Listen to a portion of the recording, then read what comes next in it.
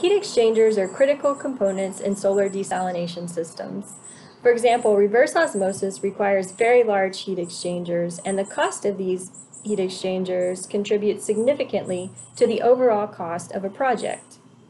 In order to reduce the cost of heat exchangers, they must be made with a minimum amount of materials, with a minimal manufacturing process, and they must have high performance in order to meet the needs of the plant.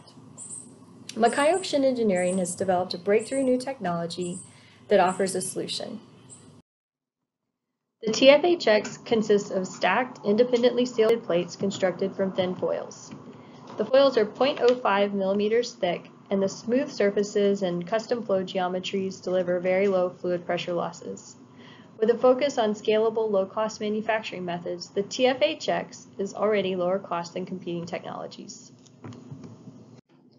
To illustrate the compactness of the TFHX, this slide shows 3 heat exchangers sized for the same application.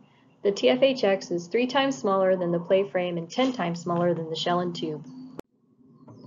Forward osmosis requires large heat exchangers, and we just demonstrated the compactness of the TFHX. Makai's TFHX offers a low-cost, compact heat exchanger for desalination systems.